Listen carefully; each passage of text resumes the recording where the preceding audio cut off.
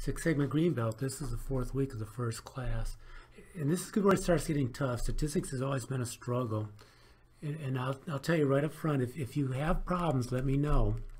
I think part of what you need on a STEM course, any STEM course, is to see it being done. So what I've done is if you have problems, you ask the question in the discussion.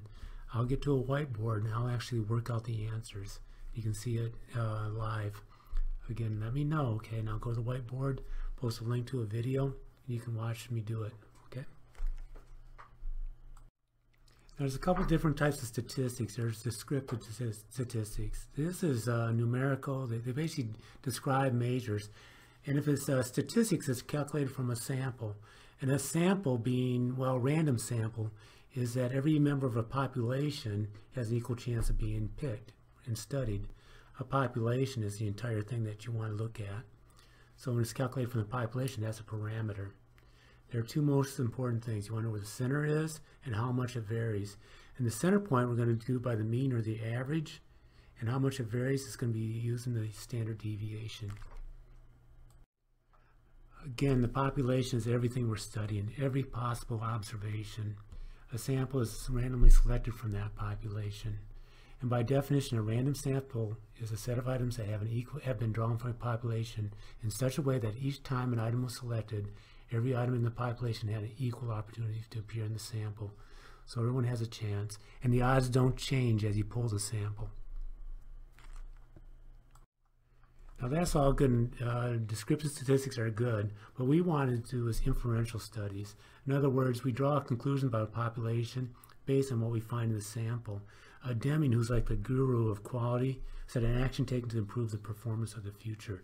Enumerative studies, Deming calls actions that will be taken on the universe.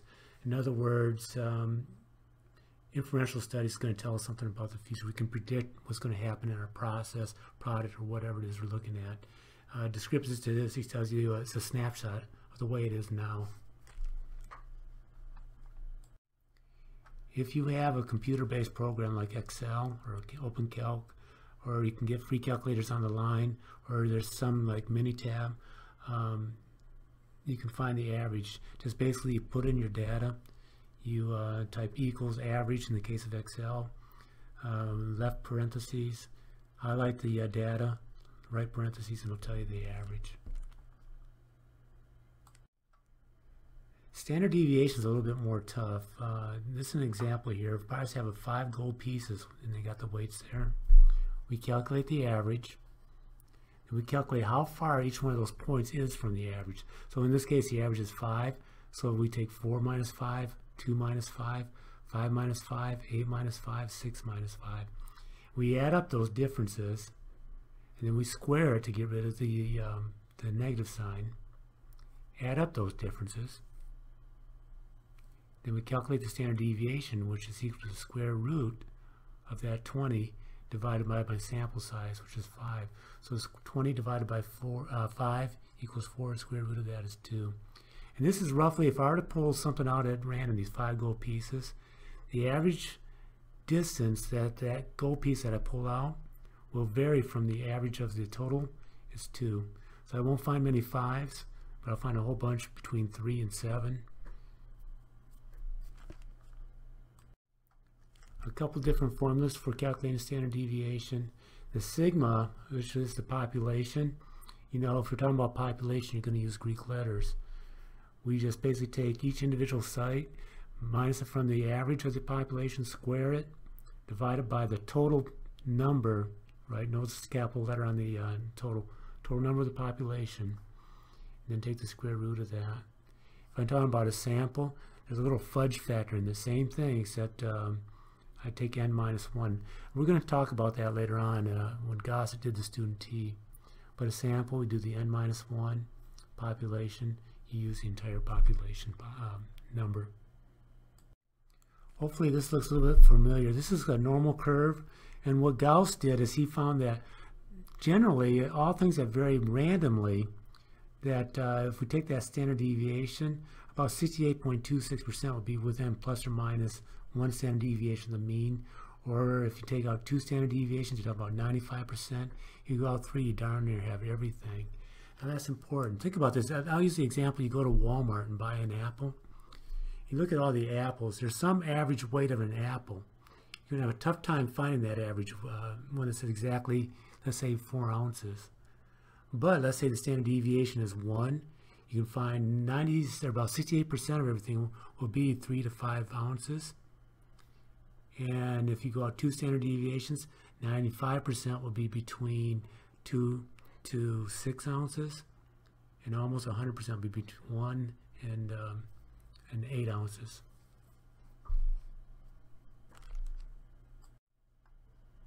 All right, let's talk a little bit about probability. Probability is a percent of all things possible. So if I were to roll a dice, the chance of me getting a 1 or a 2 or a 3 or a 4 or a 5 or a 6, it's got to be one of those. 100% chance I'll get one of those numbers. However, the chance of me getting a 2 would be 1/6 of that, because it's 1 out of 6 chances. This is not a normal distribution. It's a uniform distribution, but it starts to talk a little bit about probability. Okay, the average roll on a dice is 3.5, and you can see how we calculated that. Now again, I said it's a uniform distribution, but what if instead of plotting just that individual roll, I rolled the dice 5 times, added those numbers, and plotted those on the curve? What would it look like? What would that look like? Before we do that, I'm going to talk about the central limit theorem, and we'll see if it makes sense. No matter what the parent population looks like, if it's uniform, it's a triangle, if it's normal, if it's fat, skinny, bimodal, or whatever it is, you can use the central limit theorem. So what I'm going to do, instead of just doing the individuals, I'm going to pull 5 out and take the average of that and plot the averages. And this is what the central limit theorem does for us. Instead of just having a funny shaped distribution, what the central limit theorem will do, will make it into a normal curve for us. And the larger the sample size, the more it approximates the parent population. Again, the larger the sample size, the more it will mimic the population that it came from. Again, as long as you have random variation and you take a random sample, no matter what that is, that sample, if you take the average and plot it, it will make a normal curve, regardless of the shape of the parent population.